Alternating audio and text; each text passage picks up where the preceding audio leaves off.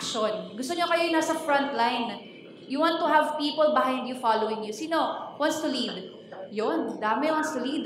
How about those who don't want to lead but you want to follow? You don't want that added responsibility on your shoulders. You just want to follow. Walang amen? Meron, may mga umamin. Thank you guys for your honesty. So did you guys see that? Out of all the 200 attendees here, about 95% of the people wants to lead. And only about 5%, actually dalawa lang sila eh. Dalawa lang dito yung gusto mag-follow. What we just saw there is the exact reason why during the 1940s, 1950s, there were very few literature on trend following. Although it has already existed 200 years prior.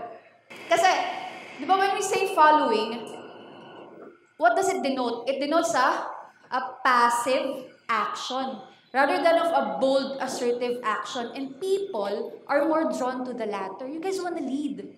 You guys want to take action. There is no appeal in just following. Tama ba? There's no appeal in just following. So, kaya, di ba kahit ngayon, in today's culture, we herald people who are trendsetters. Di ba? Not trend followers. Pero, tonight, I wanna share a story to you on how I was first exposed to trend following. Actually, I remember it very clearly. It was in 2015. I was in my workstation, happily typing my life away. Nung tinabihan ako ng workmate ko, sabi niya, Kay, nagsastocks ka ba? Lalim kasi lalaki siya eh. Nagsastocks ka ba? Ako naman sabi ko, pretentious ako eh. Sabi ko, oh no, nag-mutual funds ako. Mutual funds, so proud na proud pa. Sabi niya, tapos he went on to tell me about the latest stock market. Akala niya, dami kong alam. Kasi sabi ko, mutual funds ako. Sabi niya, alam mo ba, this stock rose 15% in one day. Tapos, the following day, sabi niya, grabe, this stock fell 30% in 30 minutes. Ako naman, syempre, I wanted to be polite. So sabi ko, oh, ayos. Oh, okay yan, okay yan. Syempre, ganyan ako, di ba? He did that every day for the next 3 months. Walang palya, everyday. Talagang tatabihan niya ako, magkikwento siya about it. Hindi pa siya nakagets, no? Hindi pa siya nakaramdam. So sige, akala niya kasi talaga interesado ako eh. Pero sige, until one day, lapit siya sa akin. Same old routine, pero this time, there was a different energy on him. Sabi niya, Kay, alam mo ba, ang dami naging milyonaryo ngayong linggo. Milyonaryo. You know, when he said the word millionaire, there was like a light bulb that switched in my head. For the first time in 3 months, interesado na ako. Kasi milyonaryo daw eh, di ba? So sabi ko, tell me more. Ay, ganun. So kinento niya, ayon, lumipad 100% in 5 days. You guys remember that? Sino nakakaalala nun? September 2015, ayon, 100% in 5 days, di ba? Tapos, so, that was the catalyst for me to finally try to learn about the stock market. It was the promise of huge sums of money in a small amount of time. Di ba? Kasi naisip ko nun, so if somebody invested 1 million in Ion, after 5 days, he has another million without doing anything. Di ba? Very tempting. So, I'm very curious about this. Is everybody here participating in the stock market? Everyone participates in the stock market? Yes? Okay, so I want you guys to close your eyes. Just close your eyes for a second. Humor me, saglit lang to. Because I'm honestly curious about this. If you entered the stock market because you want to earn for yourself first, not because you want to learn a new skill or you want to help out others, but because you want to earn for yourself first, please raise your hands. Okay? It's okay, guys. Pwedeng umamin. It's just you and I and the thousands of people who will get to watch this when this gets uploaded. Sige, put down your hands and then open your eyes. So, you guys wanna know ilan yung percentage na nagtaas ng kamay? About 80% of you raised your hands. Yung mga di nagtaas, okay lang. I'm one of you guys sa mga nagtaas ng kamay. Yun din yung goal ko. I wanted to earn for me first. Kasi how could you help other people if you're not helping yourself first, diba? So, finally, I opened my first online brokerage account. So, ako naman yung lumapit sa friend ko. Sabi ko, huy, alam mo ba, Nagsastocks na rin ako. Oh, nag-open lang ng account, nagsastocks na, no? And then, listen to what I asked him next. I said, so ano magandang bilhin? Oh, di ba? Can you guys relate? You open an account, you still don't know anything, and then you ask for a stock tip. Recipe for disaster. But this is what he told me. He said, I know just the right stock. So, ayan. This was the first stock I ever bought. Ano kaya yan? This was the first stock I ever bought. Kasi my friend told me that his friend, who has a friend who knows a lot about these things, told him that this stock would rise in just a few weeks. Sabi, this would double up in a few weeks. And me, knowing about Ion's move a few days ago, sabi ko, this is very possible.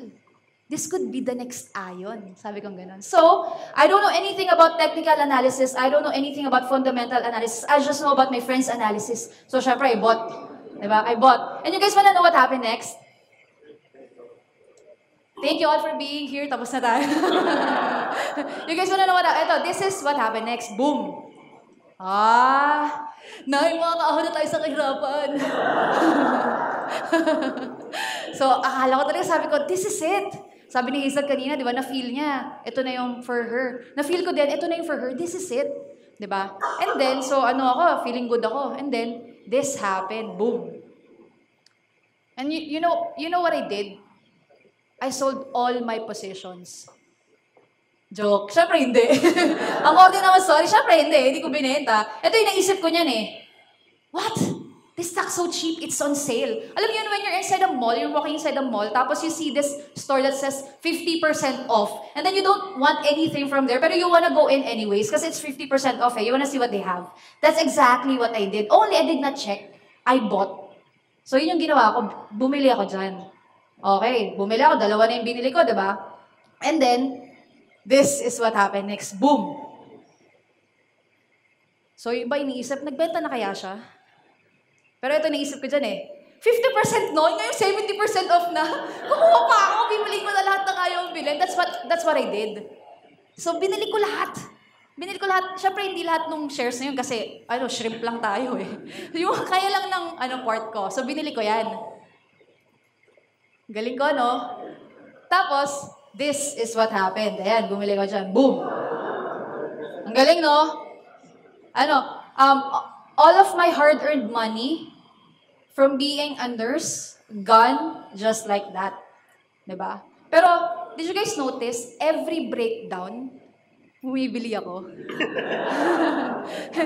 Every breakdown, bumibili ako. Little did I know that this would be my first exposure to trend following.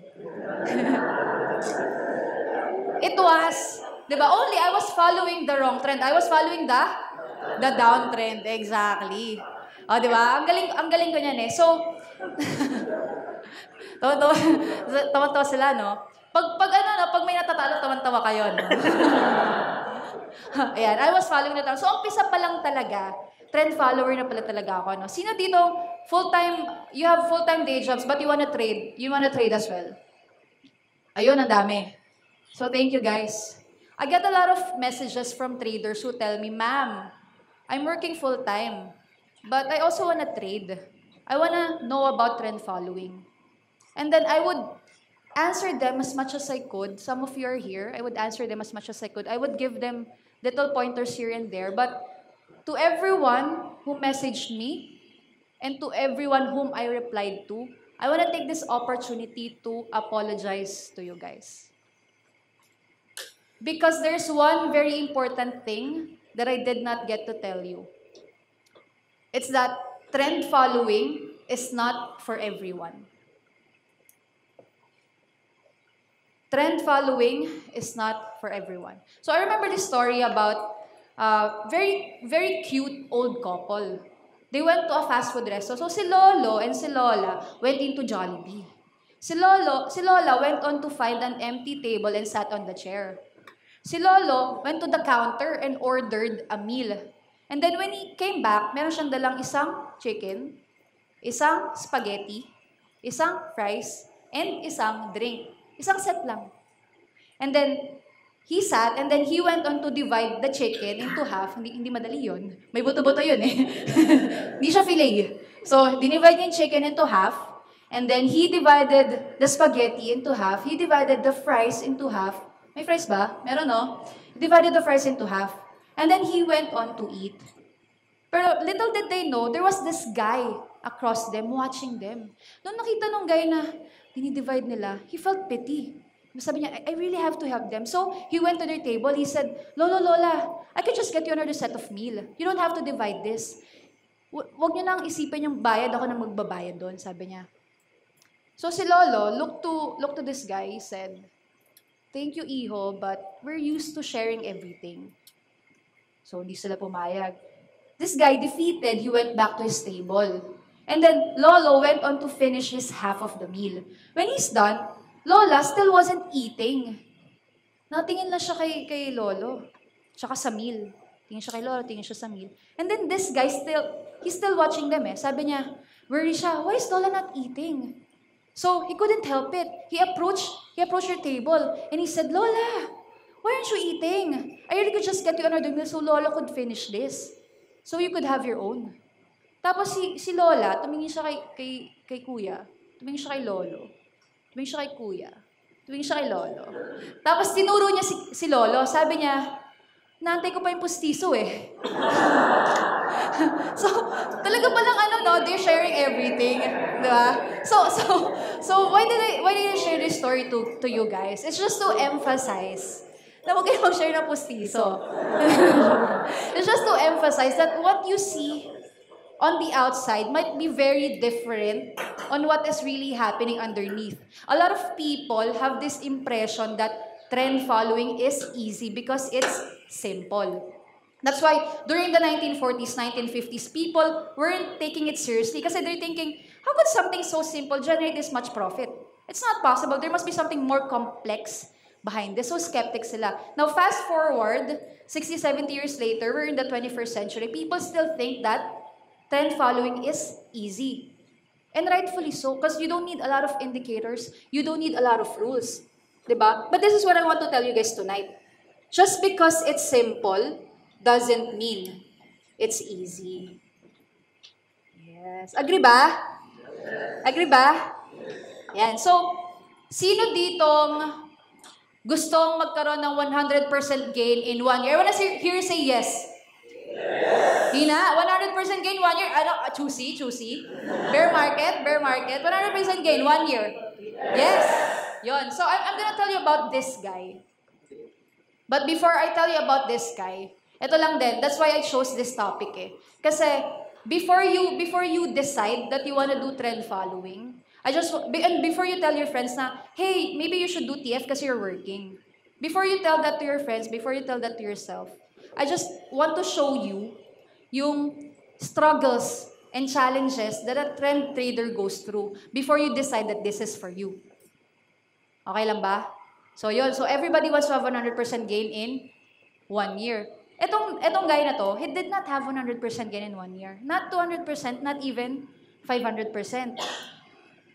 He had an astonishing 250,000% gain in 16 years. So that's roughly around 15,000% gain in 1 year. Hindi to fan fiction. His name is Ed Seikota.